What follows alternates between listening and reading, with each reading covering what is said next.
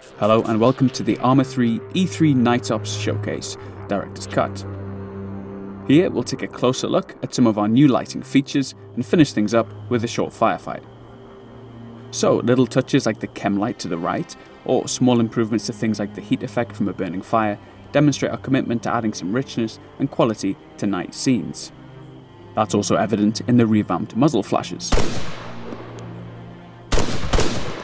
Although again it's an example of a visual improvement, it's interesting to consider the way that subtle aesthetic changes might impact upon gameplay, which hopefully we'll see in combat just a little later.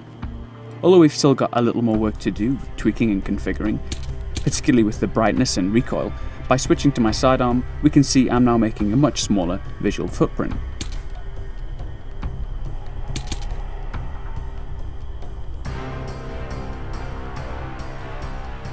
Now if I head into the new gear system, which we'll talk about a little more shortly, I can take off my attachment and the resulting muzzle flash is now far more pronounced. It's a pretty basic idea, but it demonstrates the way that simply adding some small visual polish produces a new set of decisions to make in combat. One bit of feedback we noticed was about the brightness of the scene. If I use a quick dev cheat to skip the date forward a fortnight or so, we can immediately see the difference between having a full moon and not. It's a lot darker, meaning that I can't quite see so far ahead and that things like NVGs or flashlights would be far more effective and pronounced within such a scene. It helps demonstrate the way that various little enhancements come together to create improved nighttime gameplay. Okay, switching the flashlight on, we can see the way it illuminates the environment and also get an idea of the advantage of the new tactical pace, where I can maneuver around with the weapon raised, part of our greater goal of improving the fluidity of controls. Taking a slightly closer look at the inventory system, we've got the customizable attachments for my weapon. At the moment we've equipped a flashlight on the side rail. Now, if I open up this second tab here, which represents the gear I can carry on my fatigues, I can switch that out for an IR pointer.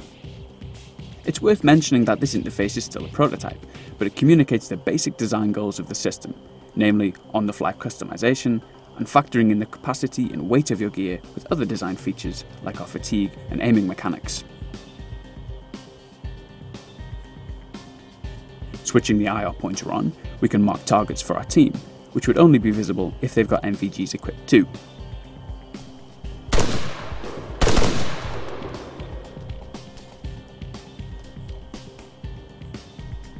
Okay, so skipping ahead a little to the meetup with our friendly patrol, we'll take a look at some of the things I've shown so far in action.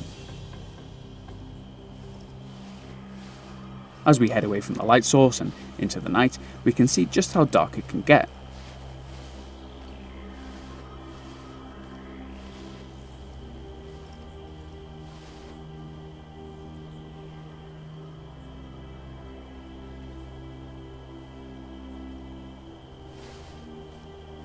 Okay, now I happen to know that there are some enemies up ahead, so if I can dive into some cover, we should get a feeling of how firefights are influenced by some of these new visual tweaks.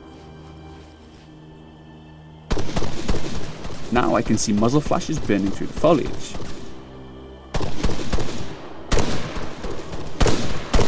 And it's clear that my own teammate is lighting himself up like a Christmas tree without the use of a muzzle suppressor.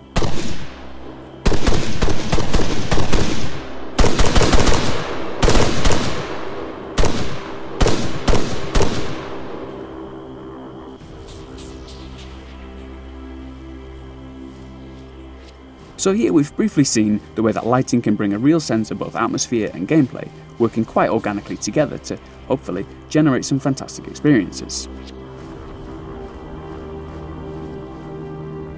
Alright, that's about it for now. Stay tuned to arma3.com and our Arma 3 official social channels to keep up to date with the very latest news and updates. Bye for now.